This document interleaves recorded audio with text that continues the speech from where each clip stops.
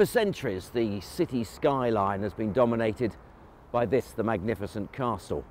The building of this royal palace began in 1067 and was completed around 50 years later in 1121. But by 1345, its worth as a military stronghold had declined, and so was handed over to the Sheriff of Norfolk, and he created the county jail. I'm here to meet with Emma Taylor, who's the Norwich Museum's development officer, and she's going to be showing us an area that's not usually open to the public except for organised tours. We're down here in the lowest part of the dungeons. It's very cold and damp and got a creepy atmosphere to it.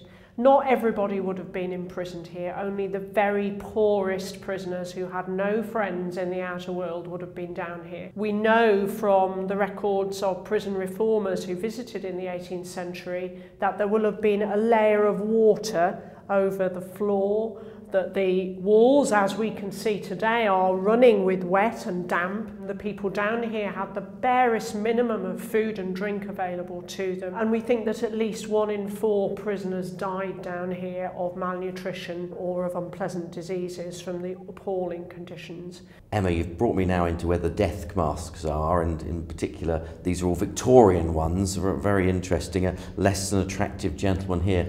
Tell me a little bit about why the Victorians created these masks and who is this one?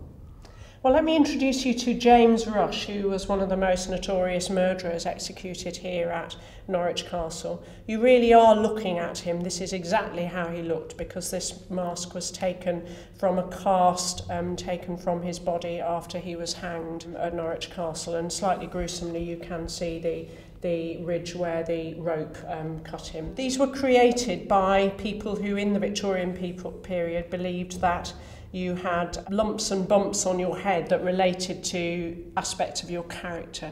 So they liked to study the lumps and bumps on the heads, particularly of murderers, to try and work out whether the things that had made them evil can be sort of seen in their head. So Emma, you brought me down into this little section which has got some of the torture instruments, and this is a ducking stool, so let's have a look and see how it all fits in.